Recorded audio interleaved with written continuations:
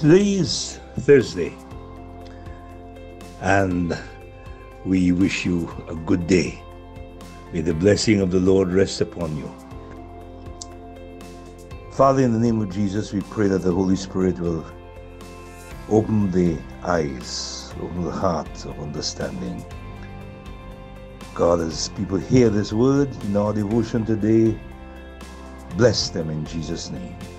Amen. Do you feel lost, weary, sometimes empty? God, Jesus, the Good Shepherd, is calling you and waiting for you to come back and be reinstated as a child of God. Maybe you're hearing this for the very first time. God loves you, no matter your past. He promises to give rest to all who are weary and burdened. If you have your Bible, read Matthew's Gospel, chapter 11, verses 28 to 29. And to give peace instead of fear or troubled hearts, look at John chapter 14, verse 27. No one is perfect. We all have gone astray. But when you turn to God, He will guide you and provide for you a place of rest as He guides you in the paths of righteousness. The Lord will make you lie down in green pastures. He will lead you to calm and pleasant water. He will restore your soul.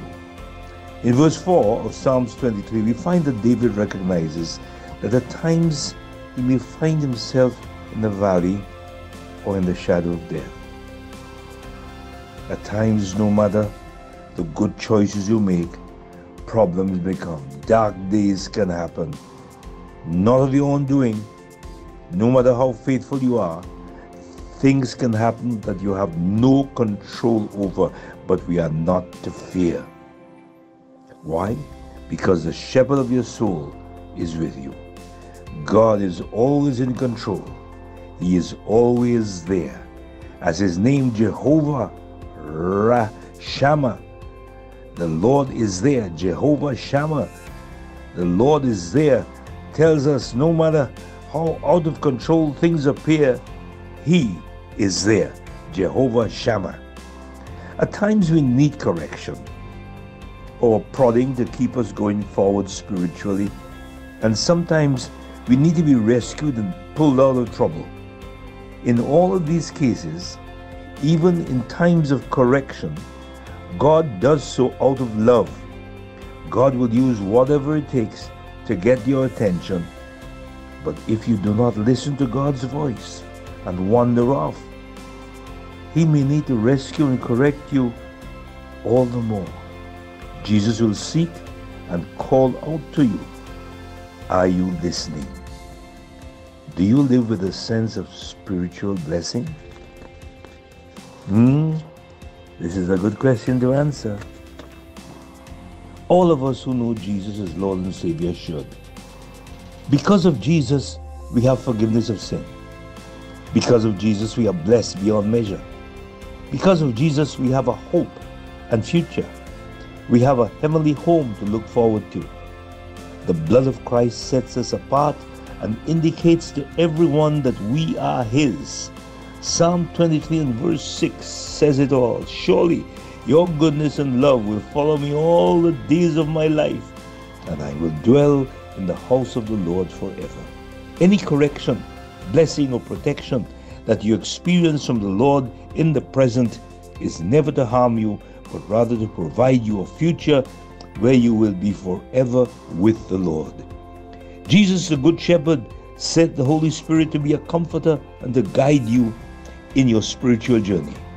God, by His Holy Spirit, speaks to your heart through His Word, in prayer, in quiet meditation, and in song sometimes. God can send someone into your life to speak guidance with life and hope, to speak a word of caution and to point you back to God. Listen for the voice of God. Know the peace, the provision, and protection of God. Live and walk in faith without fear. Trust the Lord to be Jehovah Rohi, the shepherd of your life, and you will dwell in the house of the Lord forever. in His presence forever. Father, in the name of Jesus, we thank you, Lord, for those who have listened in, and we pray your blessing, Lord, upon them. Father, we thank you. Thank you for the opportunity of sharing in Psalms 23, O Jehovah Rohi. And Lord, tomorrow as we come to a close, we pray your blessing, O Lord, upon those who will listen. In Jesus' name we pray. Amen.